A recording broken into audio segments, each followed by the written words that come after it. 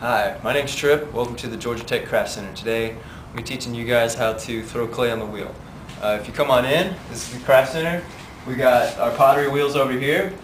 There's a trash can lid. This is actually not trash, but it has free clay in it. You can usually find some usable clay over here, so feel free to use that.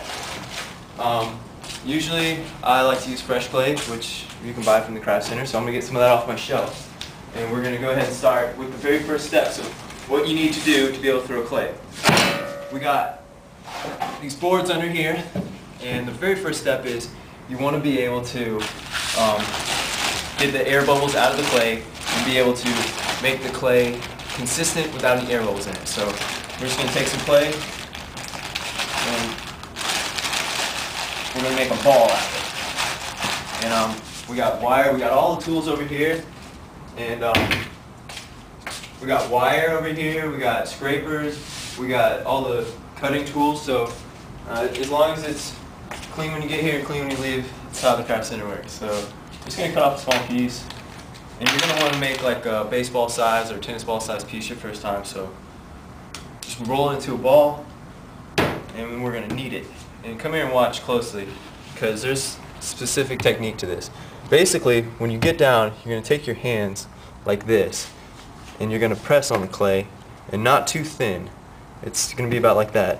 And then you're going to roll it back to you 90 degrees, and you're going to have a flat side. And you're going to take your hands again. You're not going to change position. You're just going to roll it back to you, and then push down again. And it's this process of kneading. It's very simple, and you're just putting your body weight into it, and it's going to have that flat side. Basically, from the side view, it's going to be pressing all the air out. So you're going to do this a couple times. And don't forget, it's not just straight down, it's also down and in, because these two little horns right here are going to be needing to go back in, because if you don't go down, they're just going to go straight out. So don't forget to push those back in when you're kneading. And when you start off, you don't really go this fast, but I can get this done pretty fast. So this is just really, the whole trick in throwing clay is you want to have clay without any air bubbles, without any hard spots, because when you notice, when you get it on the wheel, you're going to want to be able to drop a hole and make thin walls, and if you have an air bubble in one of the walls, it's really going to mess you up. And if you have a dry piece of clay, or here's another common mistake, people leave their bag open. Big no-no, don't do that. Minus points. Close your bag, because you're going to have dried out pieces of clay in there.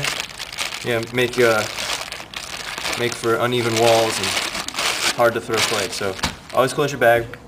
So here's the true test. We take it now. Here's another thing. Always clean your wire off.